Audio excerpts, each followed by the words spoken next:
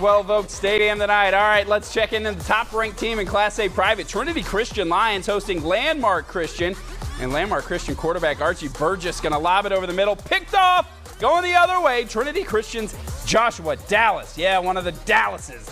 Returns it inside the 10-yard line. A few plays later, it would be running back Tyson Wall taking it in for the men in purple. 7-0 Trinity on top. Later in the quarter, Trinity Christian receiver Bryce Wilcox. Where are you, Bryce? Come on down. He can weave his way through the Landmark defense for the touchdown. Trinity up 14-0 at the end of the first quarter. They pull the shutout tonight, 51-0.